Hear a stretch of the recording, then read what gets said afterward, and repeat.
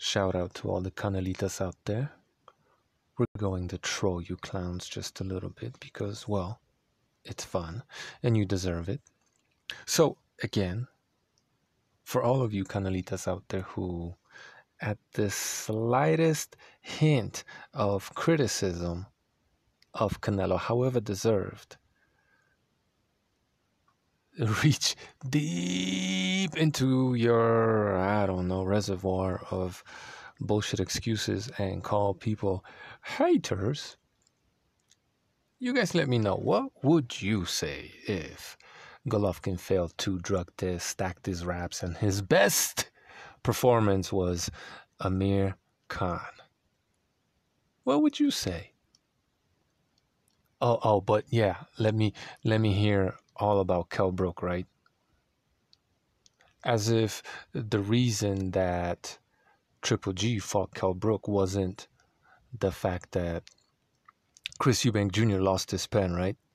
As if the reason why Canelo fought Khan was because Canelo, who was supposed to fight Golovkin instead of Khan, lost his pen. As if the fact that Golovkin was even fishing for a fight in the UK wasn't the fact that Canelo was ducking and dodging and avoiding him. Yeah, let's all rewrite history. Just the same way you, to this day, are saying that Golovkin lost. He lost the first fight to Canelo somehow when officially it was a draw, and everybody and their mama who knows anything about boxing knows he won that fight. And he won the newspaper decision, right? Officially, it was a draw. The second fight was officially a Canelo win. But in both of those fights, Triple G won the newspaper decision. Deal with it. How about this one, guys? How about Canelo, who was too small to bite Golovkin at, what was it, middleweight? Yeah?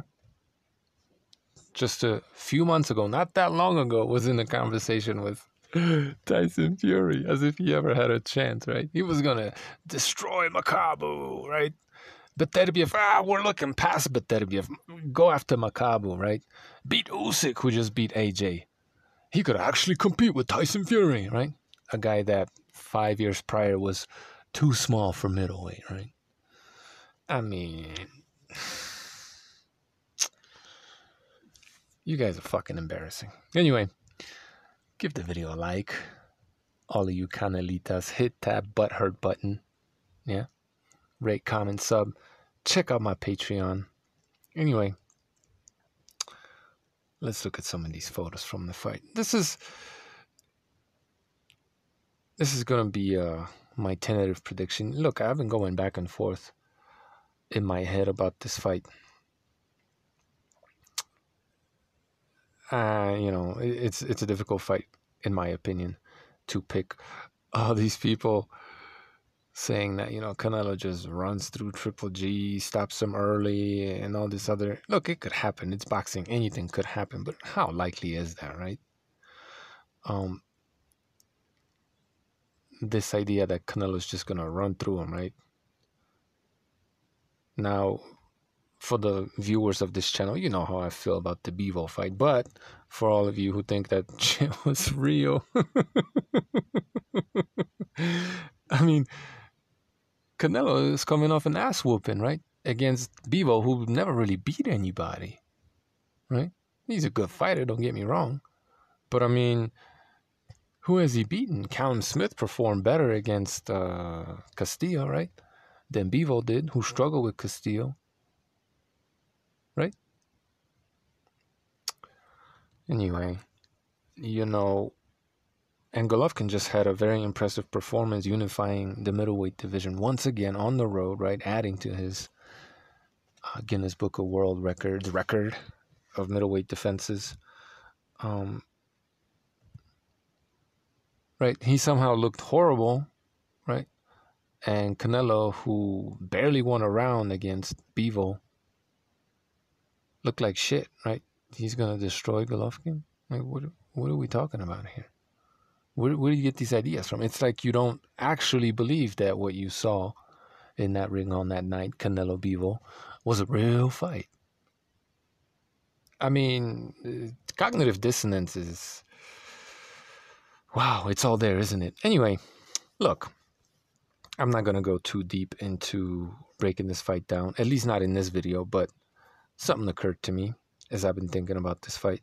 So, in the first fight, Canelo was basically shocked, you could say, right? He tried to stand with Golovkin, and he did a little bit, but realized that he couldn't really, right? He just wasn't willing to do it for whatever reason. So he started moving a lot and, you know, fighting on the move, boxing on the move, counterpunching on the move, doing his best while retreating, right? Giving up ground, moving away. Triple G was the ring general, right? Yes, Dougie Fisher, he was the ring general. In the second fight, all that smack talk by Sanchez, right? I think backfired a little bit. Canelo got into his feelings because, well, he's a simple man. And he's very few. He stood his ground. And I think that surprised Golovkin. And Sanchez, who was rah Mexican style and has a big ego, instead of adapting the game plan, coming to the fight with a couple of different game plans, maybe 3, right? Was yelling at Golovkin, telling him to, go to war with this guy, push him back, blah, blah, blah. And, it worked, right? But it was a much closer fight. And it surprised Golovkin, I think. I think it surprised him. He didn't expect that much resistance from Canelo. He didn't experience it in the sparring that they had, probably, and definitely not in that first fight. So when Canelo stood his ground, right, nice and juicy, and was countering Golovkin and fighting really well and pushing him back in spots, right, Triple G went into stick and move mode, right? Something that he did very successfully against Lemire. But, this is a few years later. He's no longer in his prime, and Canelo's better than Lemire. So, to me, it seemed like he didn't really prepare to do that, right? He thought it was going to be much like the first fight, right? So, whereas the element of surprise and maybe a little bit of shock was with Canelo in the first fight, or with Triple G, on Triple G's side, it was kind of reversed in the second fight, right? And now, it would seem to me, now that Golovkin has Banks with him, who is not Mexican style, right? And has been, well, sticking and moving a lot more, right? Fighting while going backwards, counterpunching, letting his combinations flow a little bit more, not just committing to every single punch, right? Picking his punches better, fighting more like the old Triple G, and, well, fighting like the old Triple G, really, but fighting like the very aggressive big puncher Triple G, yeah? And also a Triple G that fights while retreating in the same fight, right? Now, there was a fight where he put both of those together against Lemire, right? But other than that, it's been all coming forward for Triple G, in many of his fights, and maybe here and there backing up a little bit. But it seems to me that he would really concentrate on doing one or the other, right? Whereas now he seems to be, he's slowed down physically, so has Canelo. But he seems to be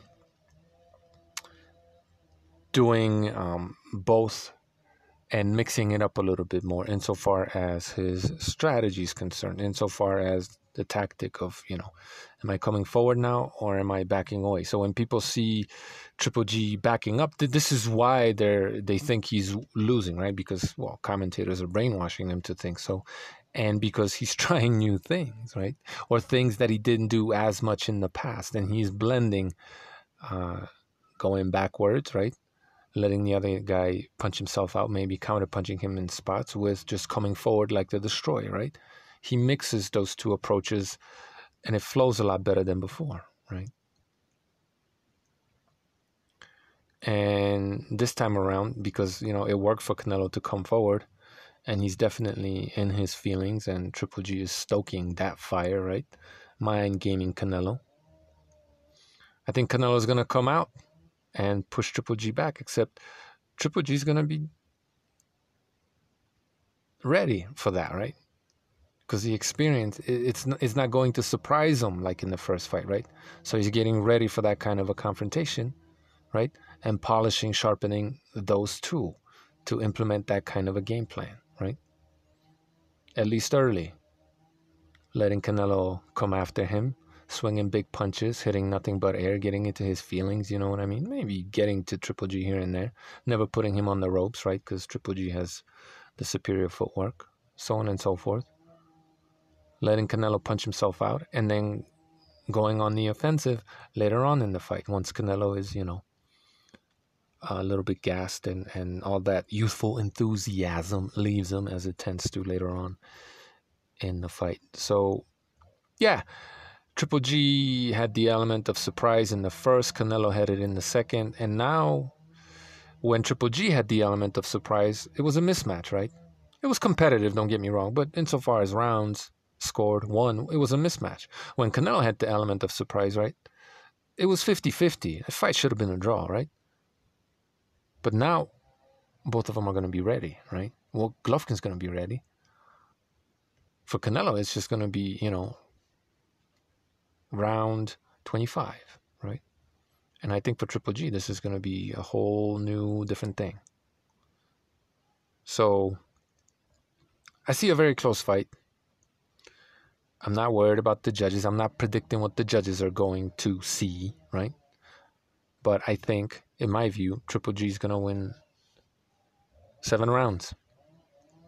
I don't think anybody gets knocked out. I don't think anybody gets knocked down. Someone will probably get hurt, but won't really show it. I think it's going to be very much like the second fight, with the element of surprise not really being there for Canelo anymore, which will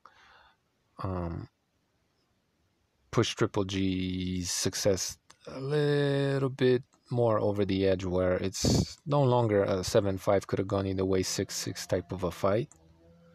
It's going to be a convincing 7-5 for Triple G. And to all of you who don't think Triple G's coming to win, I mean, you could be right, but I made a case for why he is on Patreon, and I think he will. Again, whatever the judges decide to do, I mean, I ain't worried about that. At any rate, boxing has gotten a little bit too predictable, and there wasn't enough money, in my opinion, for the gambling industry to get over on people, because, well, the fights just got so predictable. It didn't matter, the skill, whatever, blah, blah, blah. A would always beat B, or a lot more often than it should happen, right? Boxing became very, very predictable, which is why, and because a lot of us have caught on to the, well, sparring matches that they try to push through as real fights, they kind of have to adjust, and I think you're going to see more A-sides losing, because the shit's just gotten a little bit too predictable.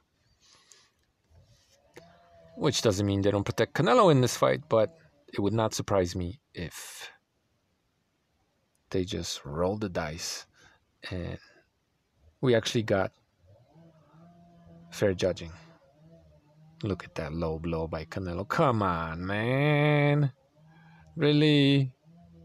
What would the Canelitas say, right? What would they say if much of Triple G's success in the ring was, low blowing motherfuckers? What would they say? Anyway, yeah, I'm picking Triple G 7-5. Go cry about it.